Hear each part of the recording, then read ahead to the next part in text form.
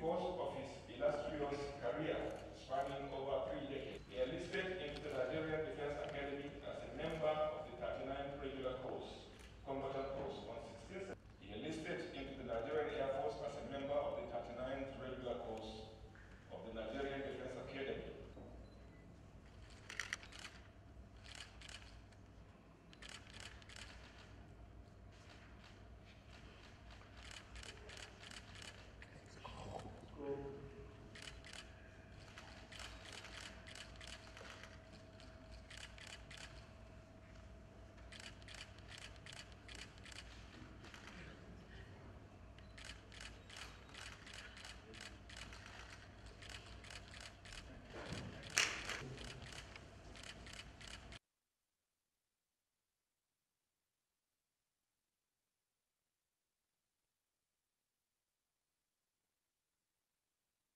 My name is Baba Jimmy Benson. I'm the House Committee Chairman on Defense.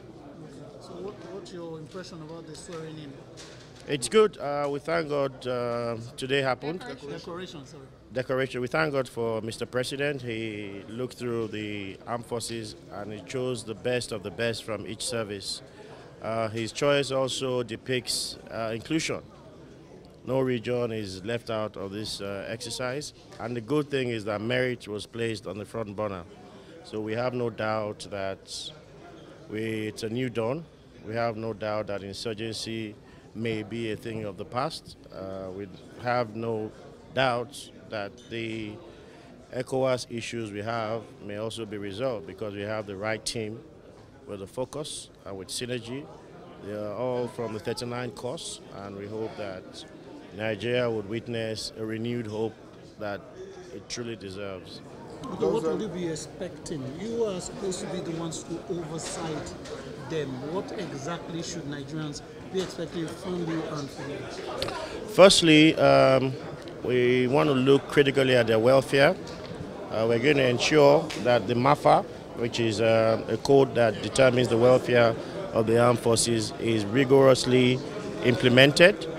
We're also going to see that we provide enough robust oversight and also adequate funds to procure hardware, software that they need. We also hope to ensure that local companies, DICON and Co, are given the teeth to be also participate in supply of defense hardware and software.